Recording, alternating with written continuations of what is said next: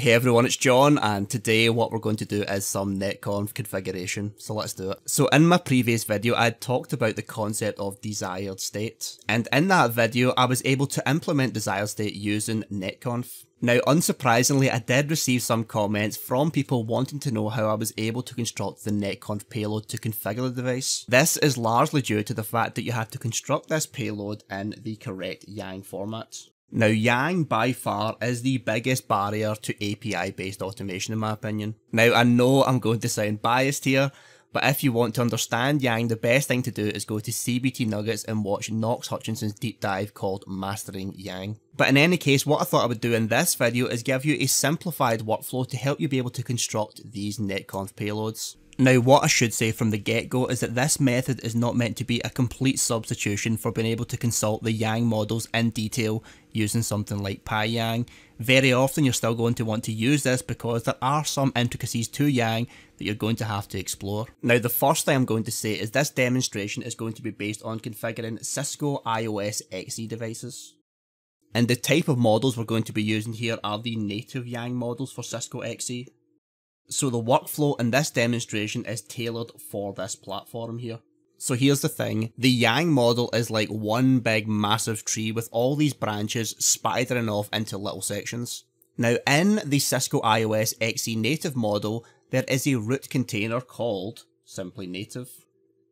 Now in real terms, you can think about using native as a way to do your show run. It's going to pick up all the models on the box running on the configuration and pull it back in its Yang structure. Now here's the thing, when you do this show run and pull the native model, within that you're going to see more models within, more specific models. So say for example, within native you're going to see an NTP container, you'll also see a router container, and lots of other stuff, so say for example an SNMP server container. And for example, within the router container, we've got even more specific containers. For example, we've got the OSPF container, we've got the EIGRP container, and we've also got the BGP container.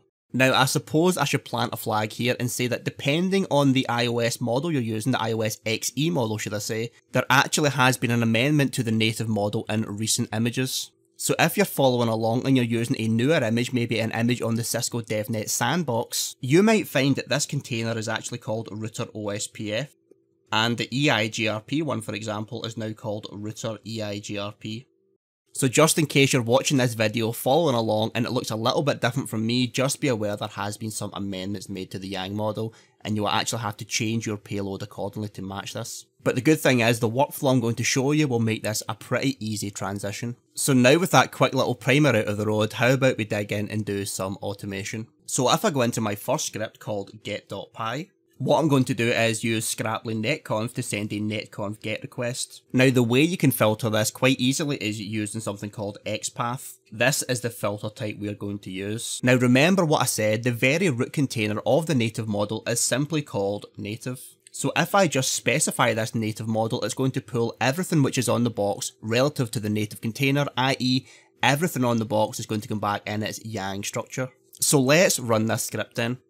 So I do a python 3 get.py, and there we go. So what we've done here is pull back the running configuration in the Cisco native Yang model, and it's been encoded in XML. So if you look at the tags, you can see things like a username has a name called John. That's because I've set the username to John. That username has a privilege of 15 and it has a password of Cisco. So we were able to successfully pull this running configuration and get it back in its native Yang format. Okay, so how does any of this relate to being able to configure a NETCONF payload? So let's say we wanted to configure, I don't know, EIGRP via NETCONF. The very first step we're going to take is to configure it via the CLI. Yup, you didn't hear that wrong. Because here's the thing, we know how to configure it on the CLI quite easily.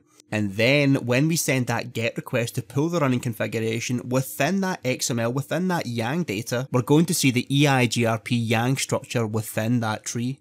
And this is what we're going to use as our template. Okay, so let's go onto the device and we'll say conft, and what we'll do is we'll configure router EIGRP with an autonomous system number, I don't know, 55 maybe. We'll also configure the EIGRP router ID, and we'll make that all the ones. We'll then just advertise a network of 192.168, I don't know, 5.0, the /24 mask, and maybe we'll also advertise a loopback. Okay, great, so this is now running on the box. So if we do a show run, and we scroll all the way down, now we have the EIGRP within the running configuration. So how about we pull that same running configuration over NETCONF and see how it comes back to us in XML. So let's run this script yet again. Okay, so we've pulled the running configuration, we've got it back in its Yang format encoded in XML.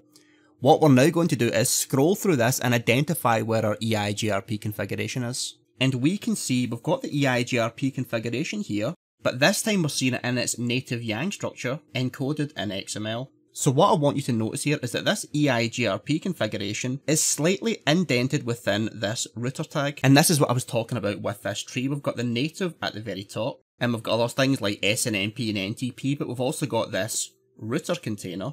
And within the router container, we've got further containers, such as in this example here, EIGRP. And again, on the newer models, this now might say router EIGRP, it just depends on the version you have. But mine says EIGRP, so we're going to stick with this. So what I want to do is pull the native model, but I want to go more specific. I just want to get things within the router container. So I'm going to amend my script to be a little bit more specific, and rather than just pull the native, I'm now going to append it with router. And that should just bring me back this data here. So let's amend our script and do that then. So let's modify this script then. So now our filter isn't just going to pull the entire native model, we just want a subset of that native model, and we want to pull within the router tags. Okay, so let's rerun the script.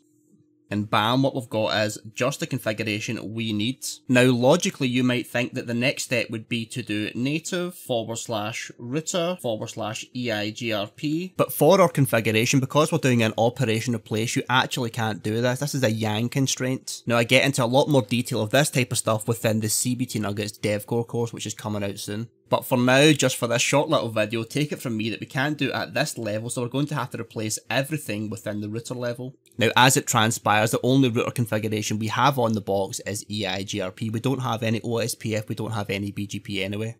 So this is the payload that we're going to use as our template.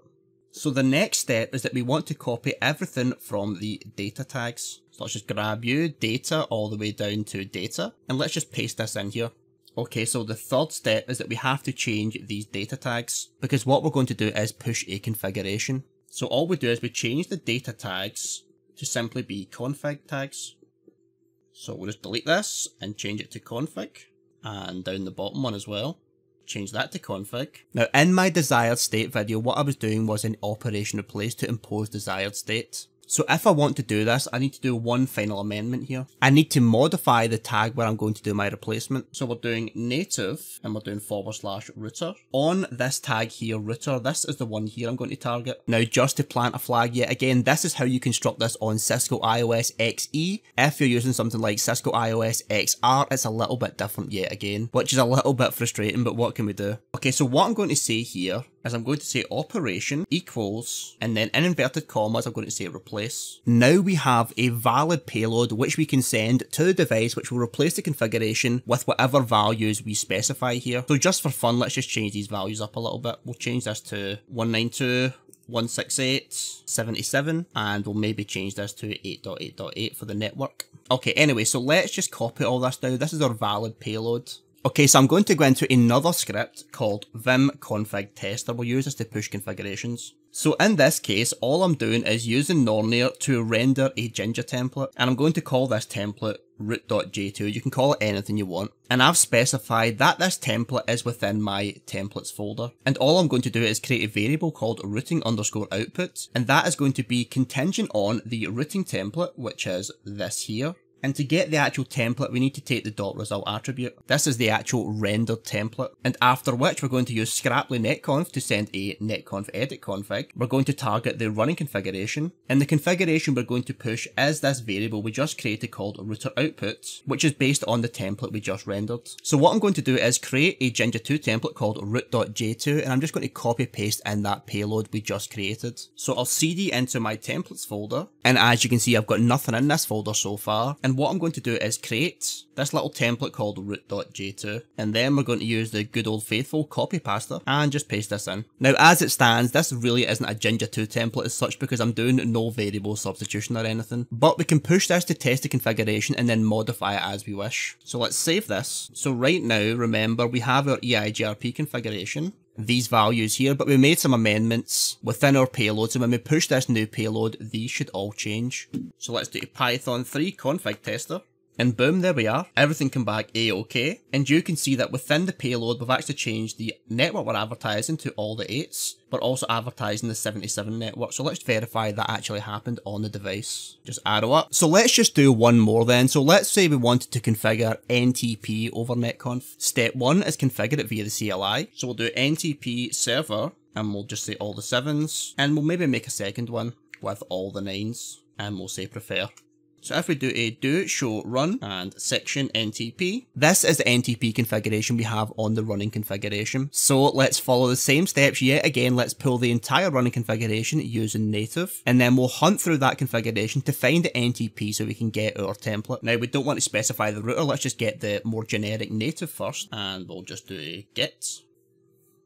Okay, so at the very bottom here, we can see that we've got our NTP tags. Now this one is not indented within anything, it's not within a router container or anything, it's just /native/NTP. So let's just target this configuration particularly by doing a /NTP and just getting this tag here. So go in, edit, and we'll say /NTP to get that tag, and rerun the script. There we go. So next thing we're going to do is copy paste between the data tags. Paste this in, we change data to config, and within the NTP tag we want to do an operation replace, so we say operation equals, and then in inverted commas, replace, and now let's just copy it, and what we'll do is we'll make a new Jinja template just called ntp.j2, copy pasta, and then let's edit our script again, so config tester. And this time the template we want to push is again within the templates folder, but this time we're going to push the NTP one we just created. And in fact, before I run this script, what I'll do is I'll actually change the values on the NTP server. So maybe change one of these to 2.2.2. Okay, so before we run the script, let's just say do show run section NTP. So currently we have all the 9s and all the 7s. If we push this netconf configuration, we should now see the 2s on the box, and all the 7s should disappear. Python 3 config tester.py, and bam, there we have it. We've done an operation replace, and this time we've pushed out all the 2s, and again we've kept the 9s the same, and everything is a-okay. So let's go back to the device, and we arrow up. And now we can see all the 7s has gone, that's been removed, and the new configuration is 9.9.9 and 2.2.2.2. So these are how you can build your payloads, and it's from this point that you just simply use your Jinja substitution as you wish. So in reality, what you would do would be to go into this template, say for example the root.j2, and you would change these hard-coded values with your host variable files and use Jinja substitution. So say for example, this would probably look like host facts eigrp.autonomous system, and you change this to host facts EIGRP RIDS, where we have our network advertisements. We've got the number tag and then the wildcard tag, and then that repeats again with the number tag and the wildcard tag. This is where we would use a Jinja for loop. And if you want to see how that looks, if you go back to my previous video on desired state, you're going to see these types of templates. But this video is just about how I was able to build that template, how I was able to build it from the ground up. So I simply configured it via the CLI, I pulled that information to get it in Yang in XML, used that as a template and did some basic modification. After that, I just included some basic Jinja substitution and Jinja logic like for loops and conditional statements. Now what I will say is this type of stuff will be covered in a lot more detail in the upcoming CBT Nuggets course, the Dev Core course. And if you want to find what I think is the best demonstration and best explanation of Yang, then go watch Knox Hutchinson's Mastering Yang series. So yeah, hopefully that gave you a little bit of a peek behind the curtain how I was able to build these payloads on my Cisco iOS XE devices. So keep labbing, keep practicing, thanks very much, and I'll see you soon.